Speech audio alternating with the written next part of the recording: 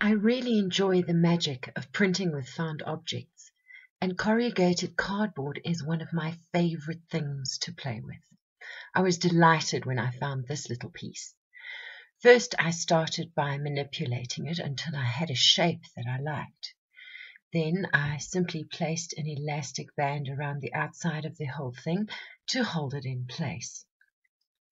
I laid my old pillowcase out on a blanket so that I had some padding so that the print would transfer nicely.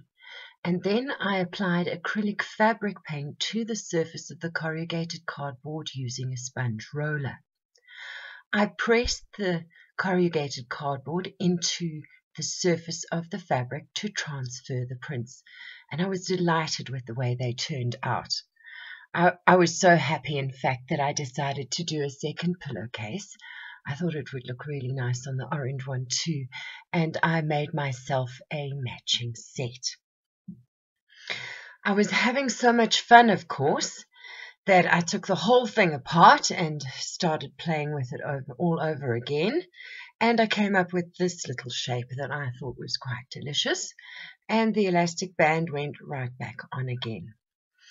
I used this shape to print on a silk remnant that I had.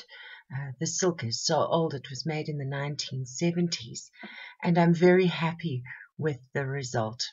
I had so much fun with this shape that I just kept going and printed everything I could find with it. I hope I've helped you to look at your ordinary world through extraordinary new eyes.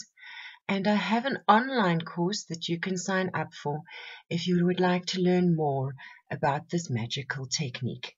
Here is the link.